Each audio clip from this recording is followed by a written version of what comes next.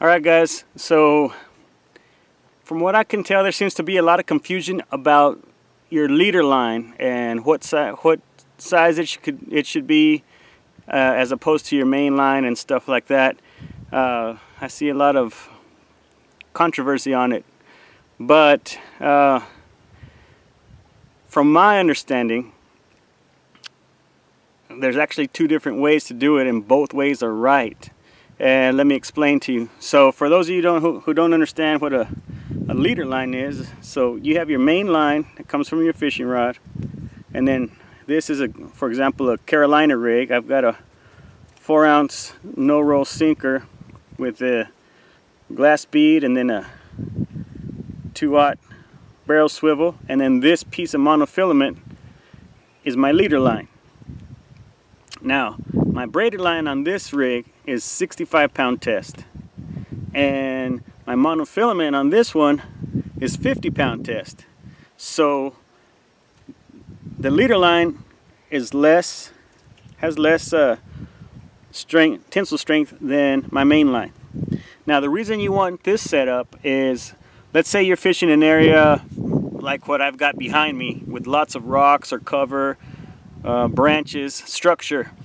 Well, so you don't have to re-rig this whole setup, you know, weight, bead, swivel. You have a lighter line here, so if your hook gets hung up, this piece snaps. So boom, this breaks, but you still get this part back. Now you just tie another leader with your hook and you're good to go. Now that's one scenario.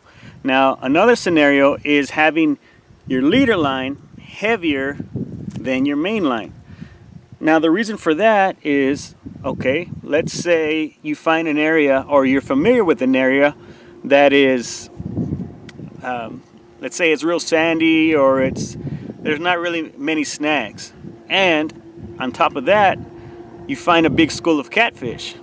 Well, if you were fishing with this rig, 50-pound and 65, half a dozen catfish into this leader, those teeth of theirs are like sandpaper, and they're going to be wearing this down, and this is going to get weak, and eventually you're going to lose fish.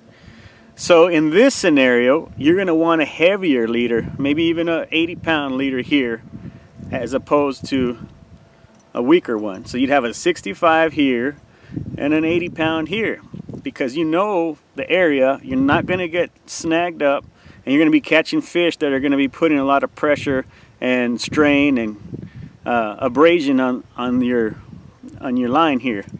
So those are the two reasons. Once again, if you're heavy cover, you want a lighter leader that's going to break off, and if you're fishing an area where you're into a lot of fish and you know you're not going to get hung up too much, you want a heavier one.